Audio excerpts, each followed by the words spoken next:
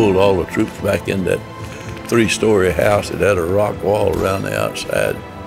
We was getting so low on ammunition, we was only shooting when they tried to come over that wall. So they turned a bazooka loose.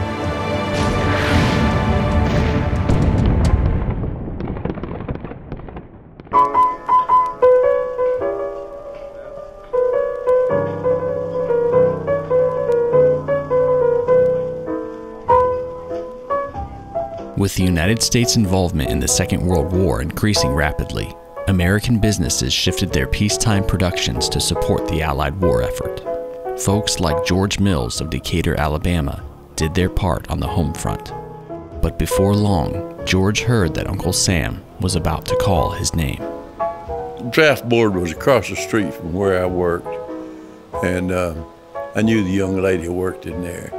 And she stuck her head out the window and said, "George, you're gonna be drafted next Wednesday." So I had 2 guys that was buddies of mine, and they were in the same boat. So we just decided with 3 go down and enlist. They processed us to that Fort McClellan, and they sent me to Livingston, Louisiana for basic training. George was assigned to the U.S. Army's 28th Infantry Division and soon began training for the Allied forces' next major offensive in the war against Germany, the invasion of Western Europe. And then went to Carabel, Florida, and we took amphibious training there. Then we left there and went to Pickett, Virginia for cliff scaling.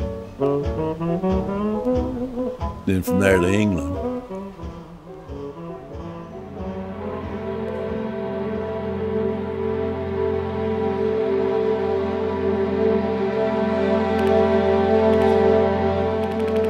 Having been held back during the initial D-Day landings, the 28th Division landed on the shores of Normandy in July of 1944. With the beaches secure, George and the 28th moved inland, engaging the enemy almost immediately.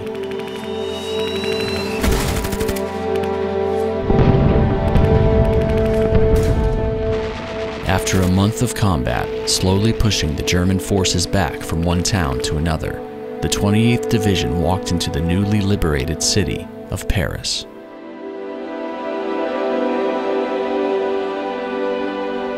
When we did liberate Paris, it's Champs-Élysées Boulevard. It's a big wide street.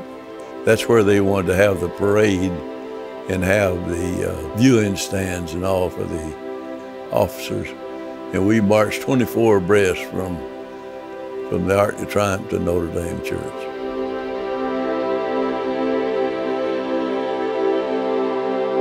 Although the liberation of Paris brought the Allies one step closer to victory, the end of the war was not as near as it seemed. The next objective would take George and the 28th Division into German territory.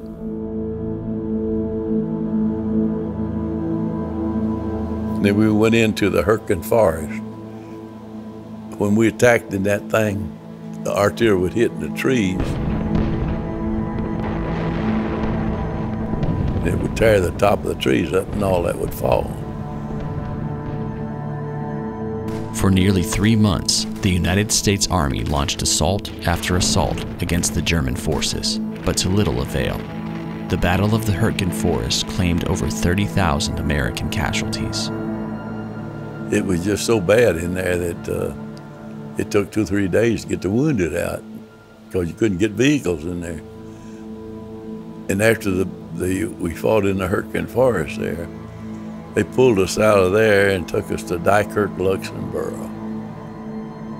The 28th Division was pulled back from the front lines to regroup, but soon Germany would launch their largest offensive since the Allies set foot in Europe, taking their enemies completely by surprise. And then they sent us up to the little town called Walls. That's where our supplies and kitchen was set up. And we really had a good meal, boy. And it's just like here. I mean, nothing going on. It was just peaceful as it could be. I went down with a Jeep, and I just decided to spend the night, the 15th of December, 44. I went to bed that night in a little old rock barn there. And I woke up at 5 o'clock, artillery and rockets was coming in. man, I mean, all around that place. There were just hundreds of them. I said, boy, I got to get back to the company. They're getting hit up there. So I jumped on that Jeep, went back up with them, and sure enough, 5th Panzer Division, they were coming around our left flank. Vanguard Division was coming around our right flank and surrounded that 200 men. Called G Company, they couldn't help us. They just told us to hold that road. So we pulled all the troops back in that 3-story house that had a rock wall around the outside. We was getting so low on ammunition, we was only shooting when they tried to come over that wall. So they turned a bazooka loose and blew one hole in it. I went back there to see what was going on. They turned another round in there and I got some shrapnel from that. Then they turned a flamethrower in there and said, don't fire.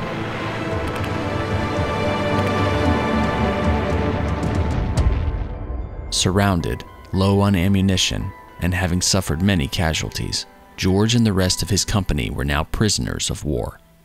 In the hands of the enemy, there was no way of knowing what lay ahead. And then we went from there to Stalag 4B where they segregated us.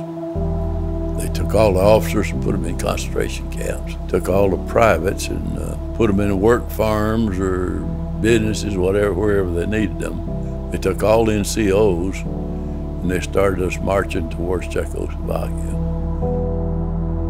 For 5 months, George and the other captured NCOs were gradually marched across Europe. Though starved and exhausted, George never gave up hope. We walked all the way to Stalag 8A, which is on Czechoslovakian border. They'd put us in a barn lot. We was down to about 250 of us at that time. We were there 2 nights. Then we could hear Russian artillery coming in. I heard a tank, and I thought it was a German tank, and I kept looking for it. When I did spot it, it was a half-track, and then it was a command car with it, big old white star on the side of it, which is American, you know. We took over the guards who was there, and they sent trucks in there and picked us up and trucked us back to Le Havre, France, and getting us clean clothes and getting us something to eat, and putting us on boats to send us back home.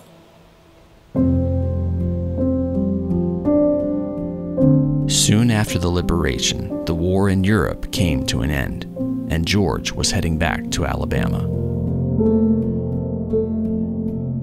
Throngs of war-weary servicemen returned from overseas, and their families were eagerly waiting.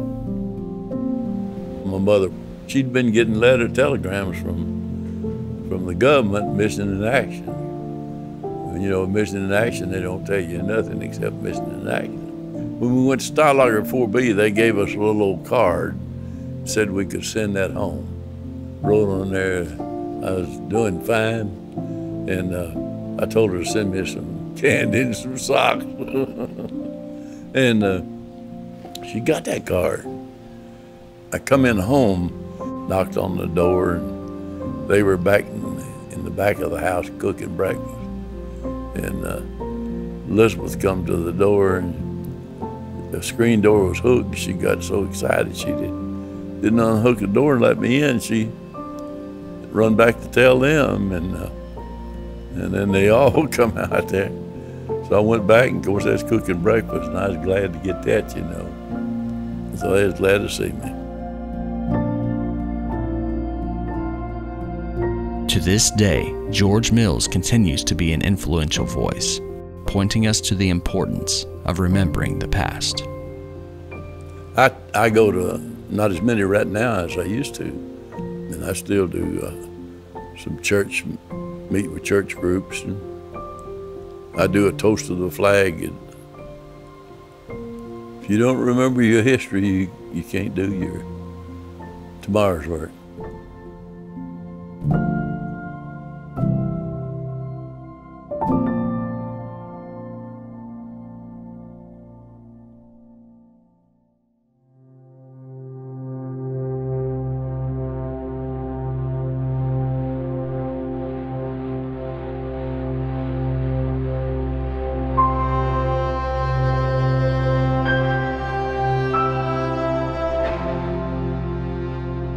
Hi everyone, I'm Josh from Memoirs of World War II, and I just want to say thank you for watching this episode. Our goal is to capture as many World War II veteran stories as we can from all over the world, but we can't do it alone. If you'd like to help us in this mission, consider supporting us through Patreon and check out our website memoirsofworldwar2.com for more information. If you haven't already, be sure to subscribe to our channel and click the notification bell so you don't miss a single episode. Again, we want to thank you for your support, and thanks for watching.